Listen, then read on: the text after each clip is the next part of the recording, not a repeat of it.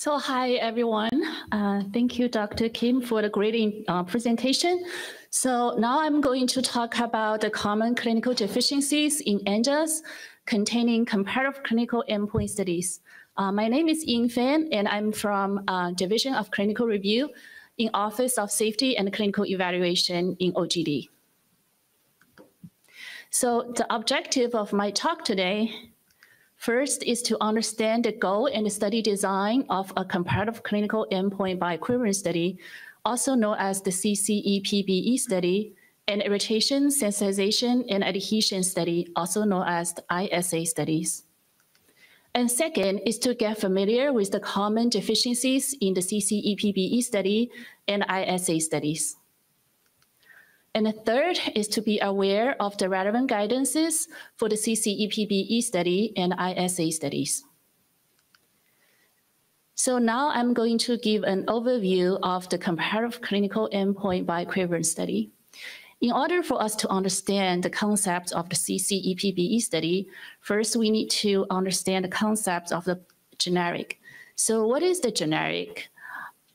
In order for a generic to get approved, you need to demonstrate the pharmaceutical equivalence, bioequivalence, therapeutic equivalence, and need to have the same quality standards to the brand name drug products. So when the generic drug products get approved, it has the same active ingredient, strength, dosage form, and the routes of administration to the brand name drug products. And it is also has absence of the significant difference in the rate and extent to which the active ingredient becomes available at the site of action. And also and it will have the same safety and efficacy to the brand name drug products when used in the indicated population according to the label recommendations. So these standards are the results of the Drug Price Competition and Patent Restoration Act, which is also known as the Hatch-Waxman Amendments in 1984. So in addition to the standards that I mentioned to the previous slide, the generic approval also needs to be based on scientific considerations and minimizing duplicative testing. So what is the ANDA versus the NDA?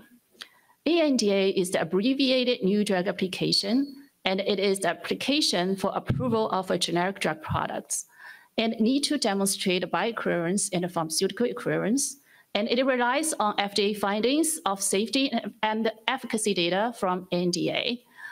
And for the NDA, it is the new drug application, and it is the application for approval of a brand name drug product, and it needs to demonstrate the safety and effectiveness of the drug product. So in terms of the review process for the NDA and ANDA, you can see that animal studies, clinical studies, and the bioavailability are replaced by bioequivalence in the ANDA. So what is the bioequivalence? The two drug products will be considered bioequivalent drug products if they are pharmaceutical equivalents or pharmaceutical alternatives whose rate and extent of absorption do not show a significant difference when administered at the same molar dose of the active moiety under similar experimental conditions, either single dose or multiple dose. And for the drug products that are not intended to be absorbed into the bloodstream, bioequivalence may be demonstrated by scientifically valid methods that are expected to detect a significant difference between the drug and the listed drug in the safety and the therapeutic effects. So how to establish bioequivalence then? There are multiple study types to establish bioequivalence, such as the in vitro testing, pharmacokinetic PK study, pharmacodynamic PD study, comparative clinical endpoint bioequivalence study, and the weight of evidence approach. So the comparative clinical endpoint bioequivalence study is the least sensitive, least reproducible of general approach for demonstrated bioequivalence. So what is the comparative clinical endpoint bioequivalence study then? It is a comparative clinical study in humans that can determine the bioequivalence of dosage forms intended to deliver the same active moiety at an equivalent rate and extent to the sites of activity. And it may be applied to dosage forms intended to deliver the active moiety locally forms that are not intended to be absorbed, or drug products for which traditional PK studies are not feasible.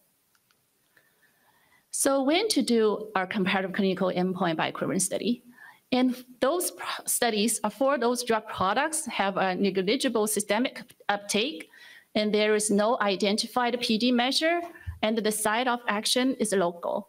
And examples such as the topical drug products for the skin, nasal spray for the nose, and local acting GI tract products.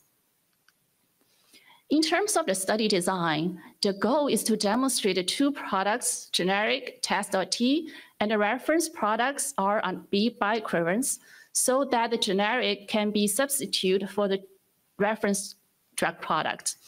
And the study design, it is a blinded, randomized parallel study, and to use the lowest dose possible to detect more sensitive response to formulation differences, and to show the bioequivalent therapeutic effects of the generic and the reference drug products.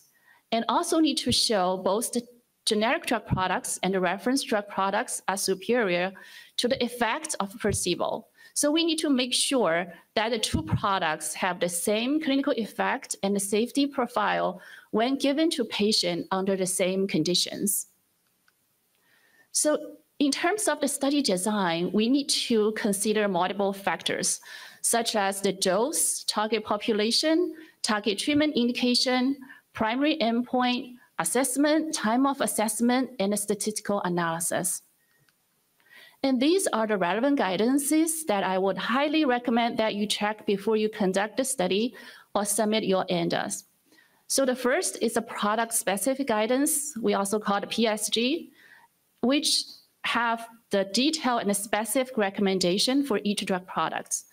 And the second is the ANDA submission amendment to the ANDA under GDUFA. It includes the major deficiencies we identify in the ANDA submissions. And the third is the ANDA submission refused to receive standard guidance, which included refuse to receive deficiencies that we identified in the ANDA submissions. So now I'm going to give an overview of the irritation, sensitization, and adhesion studies. So what is the skin irritation? It is a local arising reaction of the affected skin tissue and appears shortly after stimulation. It is caused by a local inflammatory reaction involving the innate immune system of the skin tissue. Whereas the skin sensitization reaction, it refers to an allergic skin reaction to substance resulting from previous exposure, and it is usually characterized by redness, swelling, and itching. The goal of the ISA study is to demonstrate the irritation, sensitization potential, and adhesion performance of proposed generic transdermal or topical drug delivery system, TDS, is not worse than the reference TDS by using the non-inferiority test. So these are the regulatory history for evaluating the adhesion, irritation, sensitization recommendations. So first, we published the general adhesion guidance in June 2016. And the first revision was published in October 2018, which is together published the new irritation and the sensitization guidance. And in April 2023, the second revision of the adhesion guidance and the first revision of the IS guidance were published. And these two guidances give a general study design and the statistical analysis method for adhesion, irritation, and sensitization evaluation recommendations. And the third is the product-specific guidance. After those two general guidances were published in October 2018, so we updated all the TDS PSGs. In terms of the study design, to evaluate the irritation and the sensitization potential, we recommend that you conduct combined irritation and sensitization study.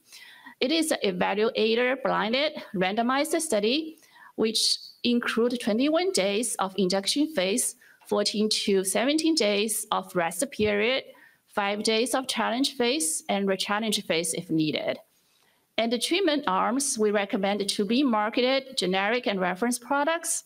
And if it has a safety concern for conduct a normal irritation and sensitization study, for some drug products, we recommend that you use the vehicle TDS and a positive control TDS, which produces mild irritation. And in general, a subject's body movement should not be restricted during the study. And for products with wear period of equal or greater than 24 hours, we recommend that the subjects be permitted to bath or shower routinely during the study in a manner consistent with the label use of the ILD. And the TDS should not be protected from direct exposure to water during such routine activities. And to evaluate the adhesion performance, we recommend you either conduct adhesion alone study or combined adhesion PK study. So it is a single dose, randomized, 2 treatment, 2-period crossover study. And the treatment arms we recommend is the to-be-marketed generic and reference products. And the duration is the maximum label duration of the wear of the reference product. So in general, the subjects should not be allowed to freely conduct normal activities in the study unit or at home, and may reasonably be expected to occur during the label duration of use for the products. And for the products with wear period up or greater than 24 hours, we recommend the subjects be permitted to bath or shower routinely during the study and in a manner consistent with the label use of ILD, and that the TDS should not be protected from the direct exposure to water during such routine activities. These are the relevant guidances that I would highly recommend that you check before you conduct your ISA study or submit your ANDA. So which include the product-specific guidance, the general guidance for the adhesion, and the general guidance for the irritation and sensitization specifically. And now I'm going to talk about the common deficiencies identified in the review of the CCEP BE and ISA studies. So this pie chart shows the reasons that we sent out for the easily correctable deficiency ECD or information request IR from 2014 to 2024. And you can see the clarification, justification, missing information, each represents about 46% for all the ECD and IR we sent out, and followed by the formulation-related issues, which is about 8%. So I'm going to talk about each category one by one, because to understand those ECD or IR is very important for you to prevent the review delay and also to improve the quality of your submission. So for the clarification, the justification, it includes study days, rescue information, different from guidance recommendation, and inconsistent information. So for the study days, we would recommend that you provide a study day in addition to the calendar day for the concomitant medication data sets and adverse event data sets.